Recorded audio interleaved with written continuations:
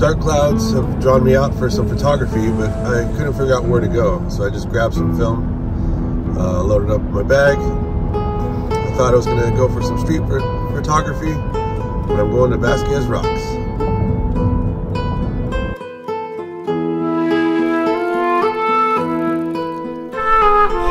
Hi everyone, this is John. I hope you're well. I am at a place called Vasquez Rocks. It's actually a famous filming location.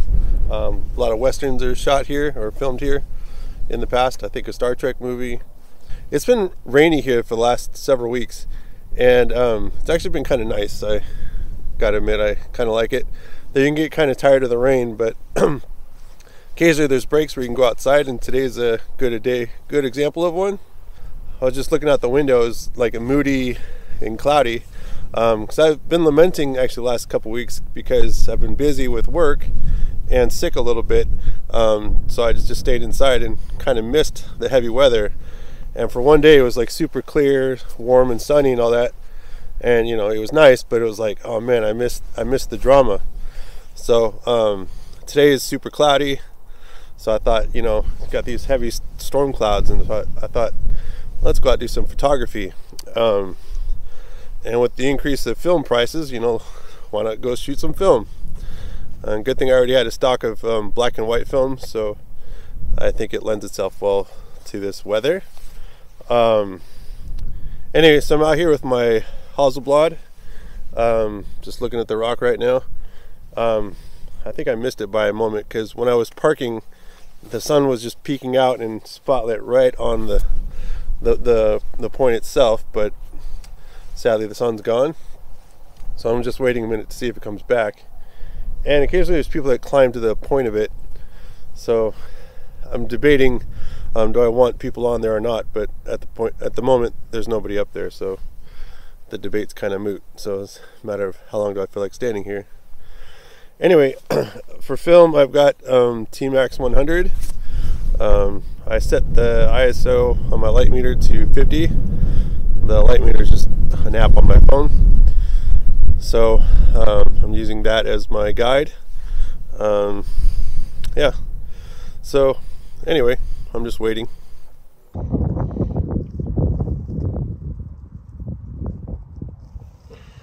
While we're here and waiting, I thought I'd just talk about my composition a little bit.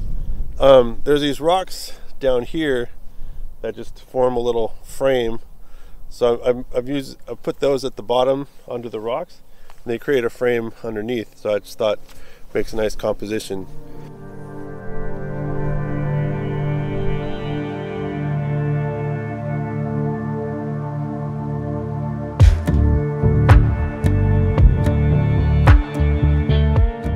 So after that first shot, I switched to a wider angle lens, and I thought I'd move around a little bit and see if I can find a spot to get more foreground. It's actually a little difficult out here. There's a lot of small trees. Well, what is it you want? We want a shrubbery.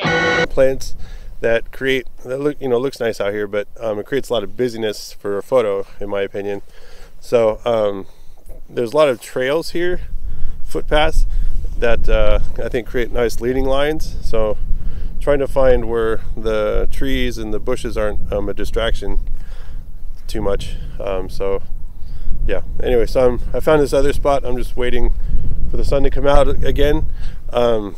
As I was moving around, of course the sun came out.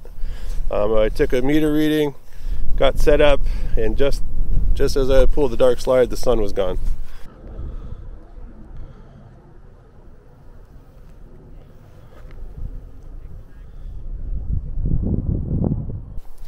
So the sun's come out, so I moved back to the spot where it's more of the wide angle, and the sun is just peeking out.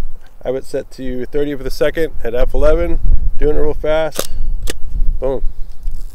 There's people up there, but I'll have to live with it, because it's actually kind of nice having people up there, because I guess it gives a scale to the rock. Well, now there's somebody at a peak, so let's get one more shot. Film's cheap, isn't it? All right. Move to another spot.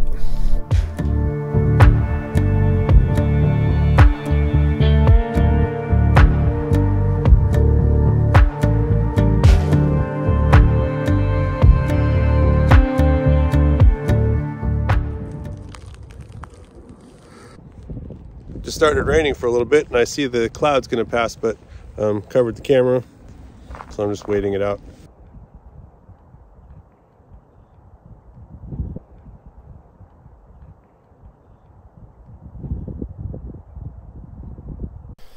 So I was walking around, I came across this little puddle area. I've been out here a couple times before over the years, and it's always super dry out here. So seeing even just a puddle is like, oh, a puddle at Vasquez Rocks? I'm sure it happens all the time, but it's rare for me. So anyway, so I found this spot where the camera's down on the ground, but just over the water. I have this tripod, it's nice, there's no center column, so I can put it pretty much flat with the ground. Having it low to the ground has its ups and downs. Normally, when I'm shooting with a digital, especially on a newer camera, I have a flip screen. I can just look down from where I'm at, press the autofocus to where I want it to focus, and I'm good. With this camera, obviously, there's no autofocus. So what I did is, I actually saw this video from 𝗧𝗵𝗀𝗶𝗀, where he showed how to use a lens. Go figure. There's these markings. Basically, you measure the distance you want to have your focal point, and then when you change the aperture, there's these two needles that move, showing the range that it's in focus. So I measured the spot I want. It's about 8.5 feet. So I set my focus to 8 feet, 8.5 feet, f/16, and so I'm just waiting for the light. So thank you, 𝗧𝗵𝗀𝗶𝗀, wherever you're at.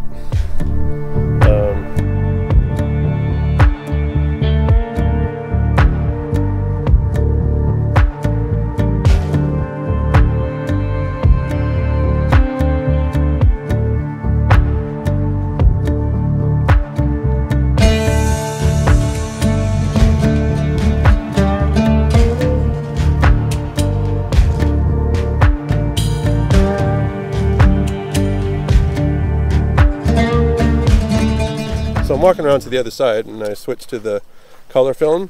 Not that you can see it, but I'm showing it to you anyway. It's pretty interesting on this side. It's kind of like the other side of a waterfall, seeing the backside of water. But some crazy differences in the rock. It's like really jagged in some places and super smooth in others. I have 7 shots left, so let's see what we can do.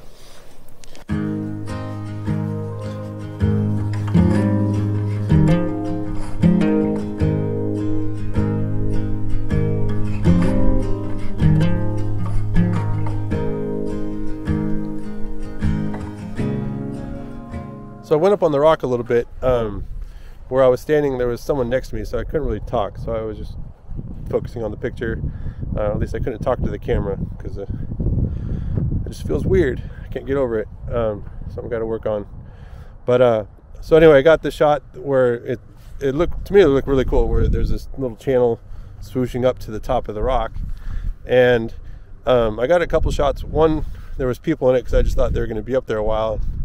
I just thought I got to get it while I'm there, but they started coming down, so I was able to get a shot without any people, so I was excited for that.